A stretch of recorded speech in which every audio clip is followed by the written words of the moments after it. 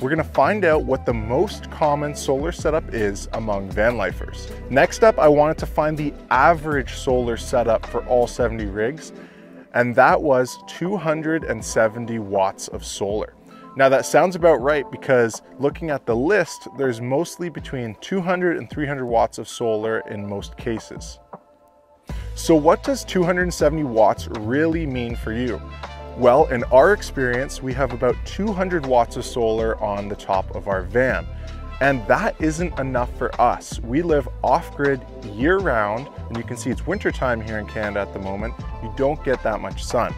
So what I ended up doing was I added an extra 400 watts of solar in the vicinity of where we park up. So we just plug into it and we get a combined effort of 600 watts. If you want to see more on that, you can take a look at our personal YouTube channel below.